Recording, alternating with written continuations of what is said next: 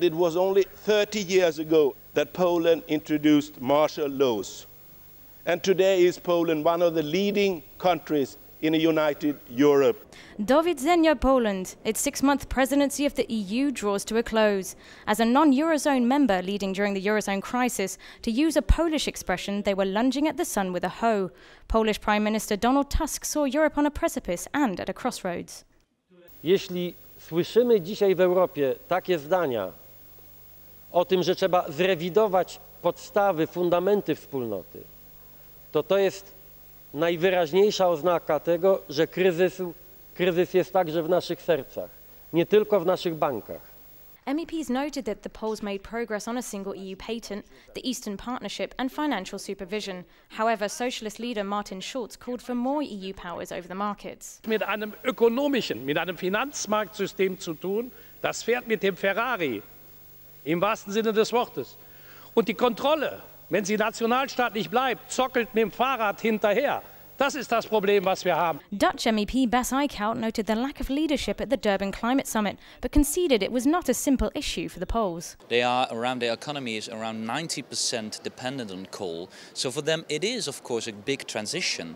But I think they should use this agenda to tell the other Europeans, okay, we want to change. December 31st marks the last day of the Polish presidency, by which time they hope the summit treaty changes will be officially approved by the 26 countries, although there could be a little resistance to it back home.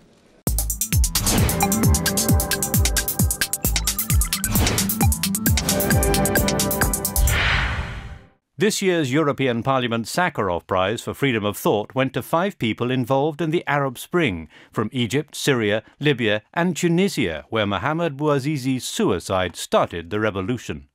In order to honour and remember Mr. Bouazizi and all those who lost their lives in the struggle for freedom and dignity in the Arab world, I would like to ask all of us for the minute of silence.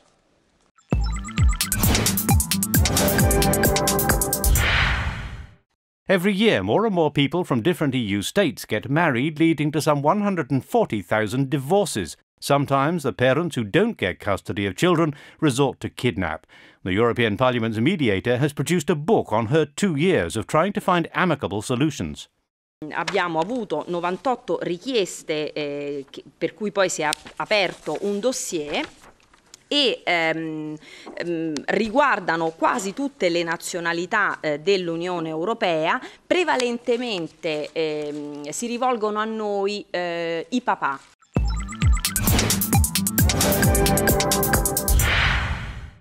This month's EU-Russia summit follows elections that saw big losses for Vladimir Putin's party, but Foreign Policy Chief Catherine Ashton told MEPs that working together is still important.